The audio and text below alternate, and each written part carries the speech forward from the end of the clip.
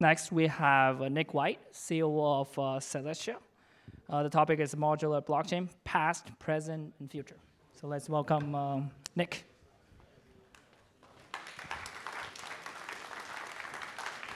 Hello, hello. Hey, everybody. So the title of my talk today is, modular blockchains, past, present, and future. I am purposely keeping this talk kind of high level because what I want to do is speed run sort of the history of how we got to modular blockchains, the problems that they solve, and also what are the new problems that still need to be solved to build out the future of modular blockchain infrastructure. So hopefully I can get through in time where we can still have questions if any of you guys have more deep technical questions about modular blockchains. So first a bit about me. I'm the CEO of Celestia Labs, and we're building Celestia, which is the first modular blockchain network. And it's a layer one that just does consensus and data availability, so there's no execution. And consensus and data availability, we'll talk about later, are sort of the foundation of the modular stack. Also, I used to be a Stanford student, so it's really cool to be back here. I did some like intro CS courses in this room. So the first chapter is monolithic to modular. So basically, how do we go from the origin of blockchains up to the modular blockchain architecture? So like a lot of things in crypto, it starts in 2008 when Satoshi Nakamoto published the Bitcoin white paper. And the real breakthrough of this white paper was that it showed there's a way to have people cooperate and transact based on using like cryptography rather than using sort of a centralized sort of trusted intermediary. And this is really important because all of our like legacy cooperation systems, whether they're governments or banks or corporations, you name it, they all kind of rely on this model where you have a set of rules that everyone agrees to follow, and then you have to empower a group of rulers or people who to enforce those rules that everyone is meant to follow. And so you create this kind of like power hierarchy in the system. And the problem with this is summed up by this question, who watches the watchman? And what this is getting at is the fact that when you have someone who's empowered to enforce the rules, there's no one to actually enforce the rules on those people. And so you end up with this sort of like security hole that is just baked into our legacy systems of cooperation. And what Satoshi showed is that we could actually have rules without rulers for the first time. And this is, to me, is really the unique value proposition of blockchains. And the reason that we can have rules without rulers is that in a blockchain cooperation system, you don't need the rulers because the people, the users of the system, enforce the rules directly. And so now you have this like peer-to-peer, very egalitarian and equal like system of cooperation that doesn't have this baked-in security and trust issue. And the way that users enforce rules is they run nodes. So a user of a blockchain is not just someone who's supposed to send transactions. They're actually supposed to be verifying the things that happen on chain. And they do this by running a node. And a node is just a computer program that knows what the rules of the blockchain are, and it follows everything that happens. And if anyone tries to break the rules, it will catch them. So this is how the rules of a blockchain get enforced by the users. And so anyway, that's really the core innovation of Bitcoin and blockchains in general. And the issue, though, is that in a monolithic architecture, when you're running a node, you have to, if you want to verify every activity that happens on chain, you have to download and verify every single transaction that happens. And what this means is that it's fine when the amount of transactions is relatively low because you're able to do that on your laptop or your phone. But as the number of transactions increases, all of a sudden you have to download more data, so you need more bandwidth. You need to verify more transactions, so you're going to need more computing power. And you also might, the state of the chain might grow, so you're going to need to have more storage to store that state. So all of a sudden, as the transactions increase, this end user gets overwhelmed, and they're no longer able to actually verify what's happening on chain on their laptop or their phone.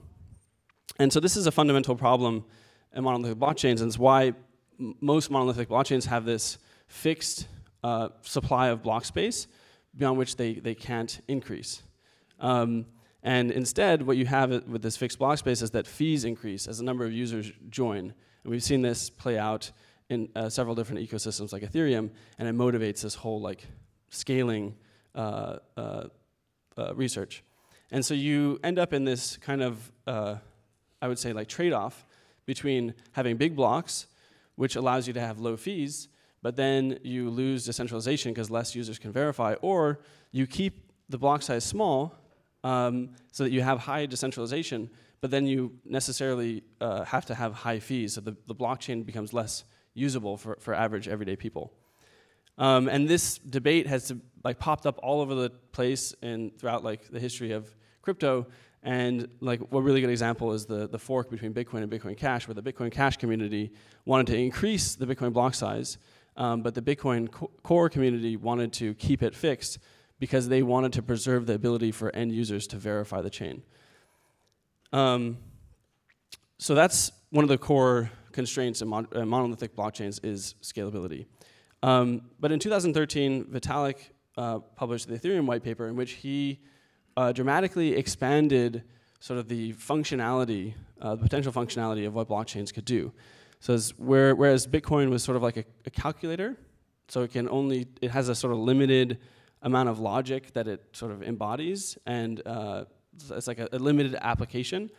Ethereum generalized blockchains and allowed them to be programmable so that you could actually write new applications as smart contracts.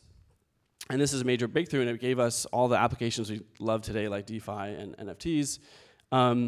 But there's one constraint baked into this, which is that any application that you wanted to write had to run on the Ethereum virtual machine. And the Ethereum virtual machine is very powerful, but fundamentally, it makes certain decisions, design decisions around what kinds of opcodes it supports, how it prices different activities, like computational activities, and that makes it not suitable for every single application that you might want to build. So like one way to sort of understand this is like, imagine if there was one computer and it only ran Windows. Well, we all know as like end users of personal computers, like not every application can run on Windows. But like when you're in a monolithic blockchain, you're forced into whatever execution or operating system that blockchain supports. So to sum up, like monolithic blockchains have placed these constraints on scalability and flexibility on developers and users. And so that brings me to sort of the second chapter, which is the birth of modularity. So in 2019, Mustafa Al-Bassam, who is one of the co-founders of Celestia, published the Lazy Ledger white paper. And he, in my opinion, this was another fundamental breakthrough in the architecture of how to design blockchains. And specifically, he proposed a new modular architecture for blockchains. So whereas in a monolithic blockchain protocol, you do all the functions that a blockchain needs to do within one protocol, within one set of nodes. In a modular architecture, you split those functions into discrete, separate layers that focus on those specific functions, and then you can mix and match between those different protocols and layer them on top of each other to build like a modular stack. And by doing this, you end up solving those two fundamental problems with monolithic blockchains, scalability and flexibility. So I'll explain a bit more about how that works. So specifically in regards to scalability, in a modular blockchain, rather than, when you want to verify the chain, rather than having to download and verify every single transaction one by one, you just download a tiny sample of the transaction data, and you can verify a single proof that all those transactions are valid. And so this dramatically decreases the amount of work you need to do to verify the chain, and importantly, it means that you can increase the number of transactions without increasing the work it takes to verify it linearly. And so it solves scalability in this way. And specifically, I'm talking about data availability sampling and roll-ups. So Ed was just talking about fraud proofs. Like that's how you're able to verify a bunch of transactions with a single proof. So whereas in the monolithic context, if you increase the transaction data, the user basically gets overwhelmed. in a modular blockchain, you can increase the amount of transaction data, and the user does not get overwhelmed because of this new technology. And importantly, too, one of the features of modular blockchains when it comes to scalability is that as the number of nodes in the network increases, you can support larger and larger blocks. So rather than having this sort of fixed block size where the fees increase as the users join, in a modular blockchain, you have this elastic, very abundant block space. And as more users join and run nodes, you can keep growing the size of the block such that the fees can remain constant. And then the second thing that modular blockchains provide is greater scalability. So because execution is decoupled from the layers below it, it gives developers the ability to actually choose what kind of execution environment they want to build within. So, in a monolithic stack, the execution is baked in, so that decision is already made. And in a modular stack, the decision is now available for developers and builders to make. So specifically, you can actually run any kind of execution environment you want. It could be EVM, it could be the Solana VM, it could be WebAssembly or Move. The world is really your oyster as a builder. And so it's in a modular world, rather than just being stuck in Windows, you can have Linux or Mac, or even, I think more interestingly, you can have lots of distributions of one sort of common VM. So in the same way that in today's operating system world, Linux, there's like many, many, many different distributions of Linux depending on the context or the use case. You could have something similar for example, the EVM, where you could write custom opcodes in the EVM or modify in certain ways that make it more useful in a DeFi context or an NFT context. And I think this is kind of the future of where blockchain VMs will go, and this is something that modular blockchains uniquely enable. And so a good metaphor to understand the evolution of these architectures is that if Bitcoin were a calculator and Ethereum were a computer, then Celestia and modular blockchains are like cloud computing. And to explain that analogy, what I mean is in the Web 2 cloud stack, you have a data center which provides this raw sort of compute as a resource, a very scalable raw compute as a resource for Web 2 developers to deploy virtual machines to run their applications. In the modular stack, the data center becomes a data network, like Celestia, that provides this raw scalable resource of block space on which Web3 developers can deploy their own virtual chains as rollups and run their applications on top of those. So there's a lot of similarities in these two architectures. And so now, the bird that was caged because of the limitations in scalability and flexibility is now free to fly and do whatever it wants. Unfortunately, it's not that simple, because actually, even though modular blockchains solve two very fundamental problems within blockchain architectures, they actually introduce a bunch of other problems that are still sort of in the process of being solved. And so that's what brings me to the last chapter of this talk, which is the frontier of modularity, basically the future of where things are going and like how these new problems are being solved. So one of the first problems is bridging. So in a monolithic blockchain, you don't have to think about bridging because basically all the applications share one state and they can interoperate atomically with full security. But as soon as you start to break applications into separate islands of state as rollups, then you have to start thinking about, well, how are we going to let these applications that live in different islands of state interoperate with each other? And this is a really, really, really big, hard problem, and I'm not actually going to like, there could be many, many different like talks just dedicated to this, but I just want to highlight some of the solutions I think are really exciting.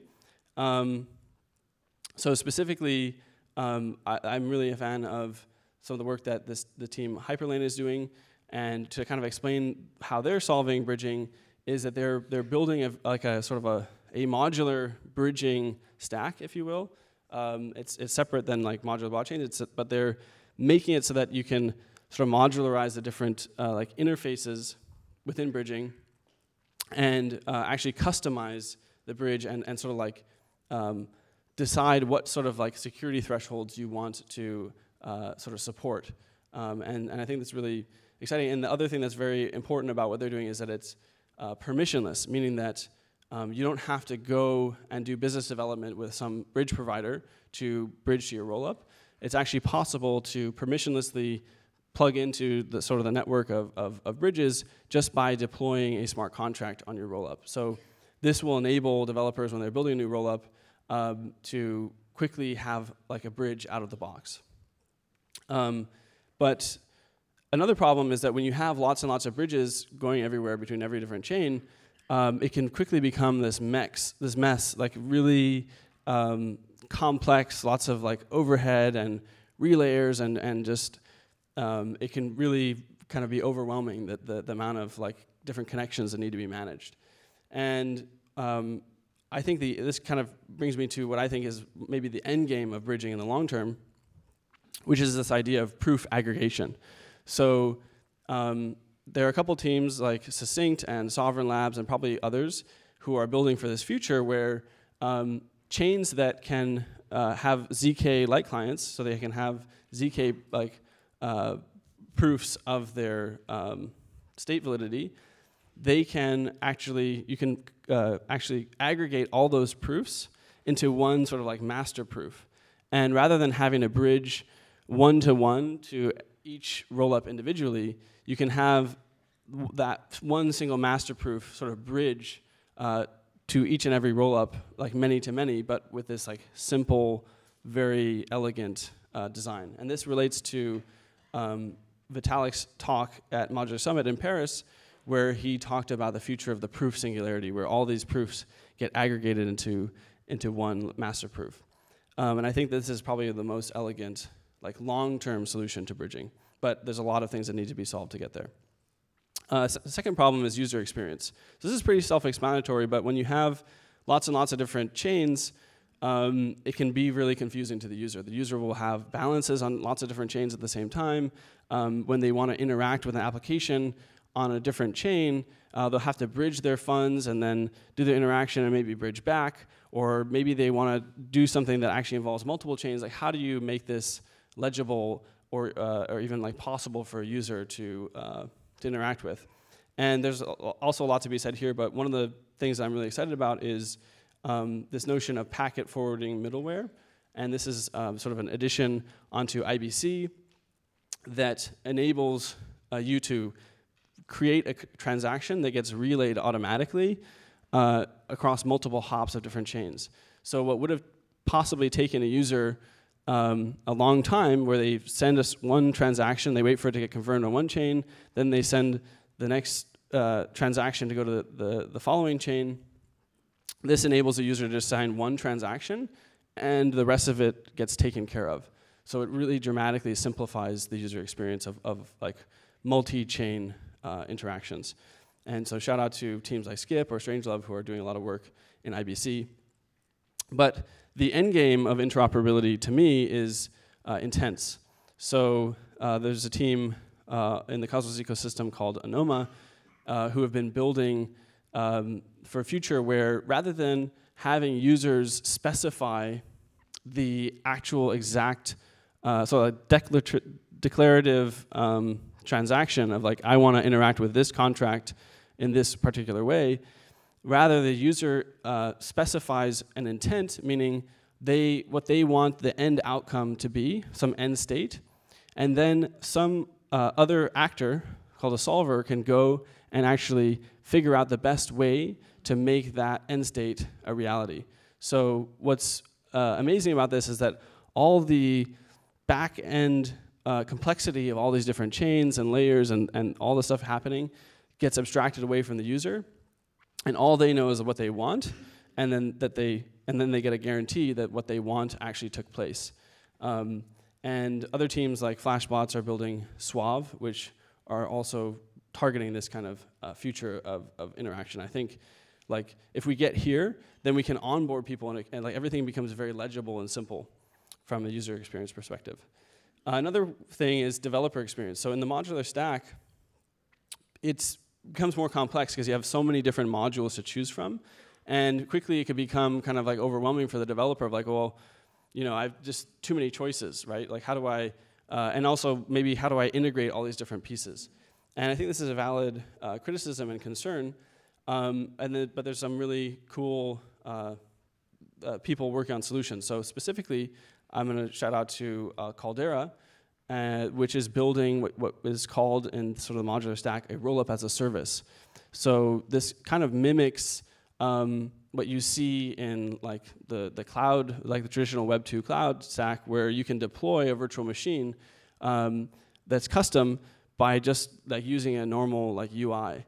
And that's kind of what Caldera is doing, but for rollups. So the rollup developer doesn't actually have to know how these things work. They don't have to manage the infrastructure. They just need to know what they want, the parameters they want, and they can click deploy, and then their rollup is live. And I think this is really an exciting way and something that I've visualized from the very beginning of like, this is a really desirable like developer experience. And it's how we can actually make deploying a new blockchain as easy as deploying a smart contract. But also, it's important to note that like the modular stack doesn't actually force you to build your own rollup. You can still build a smart contract, and I think that's probably the right thing to do for most people who are just building and prototyping and trying something out. Just write a smart contract. You can deploy it on a general purpose rollup like Arbitrum or Optimism. And then only when you have a thesis about, okay, this is the kind of customization that I need, is it worth going into the complexity of deploying your own rollup? And the good thing is that modular blockchains actually give you that option to go to that level of the stack and have access to that kind of customizability, but you don't have to be exposed to that complexity if you don't want to. Another problem is decentralized sequencing. So rollups rely on sequencers, and sequencers, most of them today are centralized, meaning there's one single node that is taking in all the transactions of the rollup and performing all the state updates and posting them on chain. And the problem with this is that if that rollup goes down, that node goes down, then you lose liveness, or if that node decides to censor you, there's no like alternative. So these centralized sequenced rollups don't have very good censorship resistance and liveness properties. And so that's why people want to decentralize the sequencer, have multiple sequencers, so you can have more redundancy and you can have better censorship resistance. And unfortunately, though, if we wanted to decentralize the sequencer set of every rollup independently, that would mean there's this huge amount of replicated work, and deploying a new rollup will kind of be like just deploying a new blockchain, which will be way too much overhead. But fortunately, there's a really exciting new sort of area within the modular stack called shared sequencing, where it's possible to have a single sequencer set and have that sequencer set sequence the transactions of multiple rollups at the same time. So those rollups all of a sudden can share this committee or the overhead of sequencing, of decentralized sequencing with one thing. And so as you can see, this is a good diagram to understand how it works. Rather than having users send transactions directly to the rollup like full nodes / sequencer, the users would send their transactions to the shared sequencer, which would then post those to the data availability layer, and then the rollup full nodes would read from the data availability layer to construct the new state of the rollup. And so this is one way that a developer can actually plug into and get decentralized sequencing out of the box. And last but not least is MEV. So in the monolithic world, the MEV supply chain is more or less well understood. Obviously, there's still a lot of research and work going on. But what happens in the modular stack is that because you have all these different layers, the MEV supply chain gets way more complex. You're not just dealing with the ETH validator set. You're dealing with the sequencer, you're dealing with maybe the settlement layer, you're dealing with the DA layer, and it becomes much harder to reason about where MEV gets captured. And I still think this is like very, very, very much in early stages of research and understanding, but one of the solutions I'm really excited about is being built by a team called Skip, in the Cosmos ecosystem who have built something called the Block SDK, which is a generalization of this original concept, which is protocol and building. And what the Block SDK does is it gives a developer, role developer, or app chain developer, fine-grained control over how blocks in their chain can get built. And so this, it basically breaks a block into different lanes, and you can specify like how those lanes get used, and it even gives you the ability to say like, how do we, like what kind of MEV do we want to allow, like is valid in our chain? What kind of MEV do we want to exclude? And also how do we distribute that MEV among the different participants in the network? So I think this is a really exciting thing, and one of the also another reason why like the customizability of rollups and app chains generally is going to be so powerful. And then to close, I just want to say that like obviously there's a lot more teams than the ones that I was able to mention, and even more exciting problems than the ones I was able to mention here. And so I wanted to give all these other teams in the modular ecosystem a shout out. And I'm hoping that my goal with this talk was that some of you in the audience are going to be get nerd sniped into thinking about modular blockchains and wanting to solve some of these new exciting problems. If you are, come talk to me. And I would love to hear what you're thinking about building. And even though there are definitely problems in the modular space that need to be solved, I am very confident with the talent and quality of the different builders and researchers in the modular space that we're going to solve them, and we're going to be unbothered, moisturized, happy, in our lane, focused, and flourishing in a few years' time. So thank you very much. You can reach out to me on Twitter, and I'd love to hear from you. But I also have a few minutes for questions, so if anyone wants to ask something.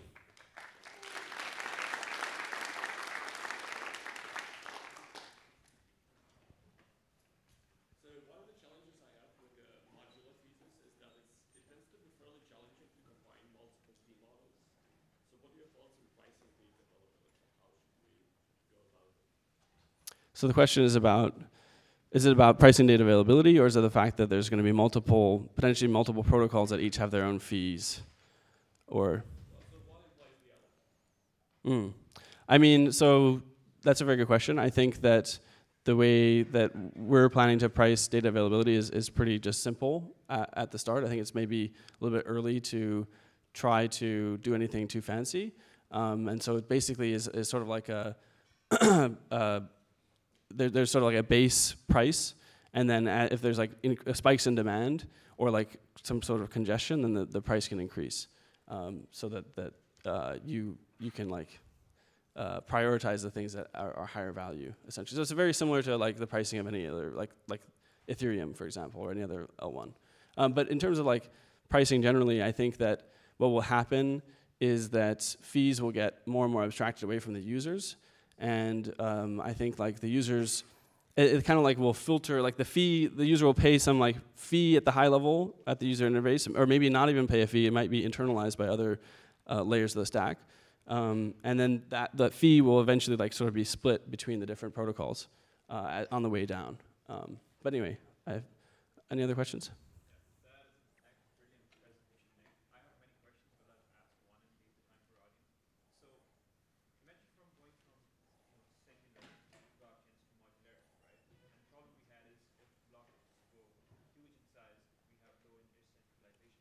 Mm-hmm. And in the modularity, one of your slides you showed, it has the capability, or would eventually lead up to supporting blocks of big size. And wouldn't that bring us back to square one, that supporting big blocks means less decentralization? So the question is, doesn't big blocks like lead to the same, in a modular context, lead to the same centralization issues? So the reason it doesn't is that, so what matters, right, is that users can verify the chain at the end of the day. In a monolithic blockchain, that means you have to download and verify every single transaction. So as the block gets big, you can no longer do that at some point. In a modular blockchain context, there's two key technologies. One is data availability sampling. It allows you to verify that the data behind the block is available by downloading just a very, very small sample. So now that solves kind of like, you can increase the block size now without like causing higher overhead for users to verify. And then roll-ups are the other piece of this, where they, rather than verifying every single transaction one by one, you just verify either a ZK proof or a fraud proof to know that those transactions are valid. So now you can increase the number of transactions without increasing the overhead of verifying the chain. Does that make sense? Yeah, we can talk after too, yeah. Do wallets work any differently in the modular ecosystem? Do wallets work differently in the modular ecosystem? Not really. Like for end users, you would have a wallet that is an account on the rollup that you're using, essentially. So it will be pretty much the same. But I mean, there's a lot of different models, but yeah, for the most part, no. Yeah. All right. Thank you, guys. Come talk to me outside if you have more questions.